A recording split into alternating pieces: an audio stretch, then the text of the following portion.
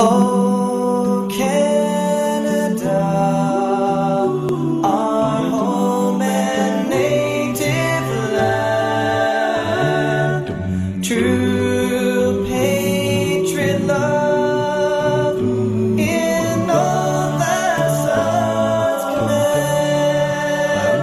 With glowing hearts we see thee rise, the true north strong and free. From far and wide, oh Canada, we stand on God for thee.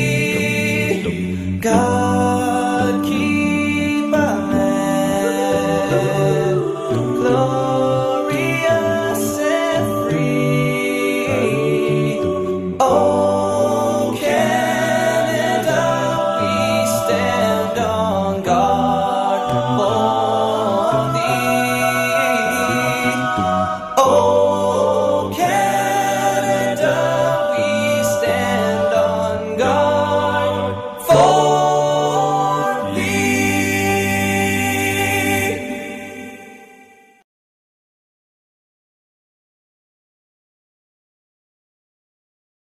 Good morning, Evelyn Harrison Hawks. Today is Thursday, September 24th, 2020, and here are your daily announcements.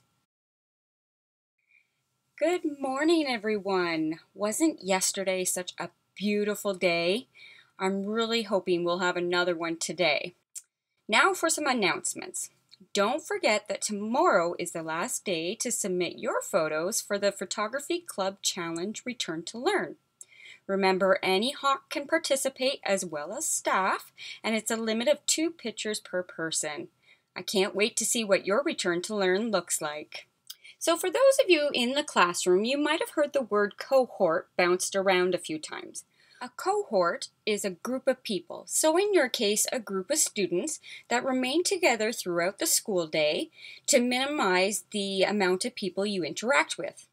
So in other words, if a student in cohort or group A becomes sick, then there is less of a chance that students in other groups have been exposed. Keeping this in mind, it is very important when out in the schoolyard to play within your group. At Evelyn Harrison, that means that the 2 classes of grades 1 and 2 can play together. The 2 classes of grade 3s can play together. All junior grades can play together, and then the 7 and 8s are together. There may be some more questions that the students have, so Mrs. Ingram would like the teachers to discuss this a little more in detail with their students. And now for the joke of the day. Why did Humpty Dumpty love autumn? Because Humpty Dumpty had a great fall. Have a great day, Hawks. Bye.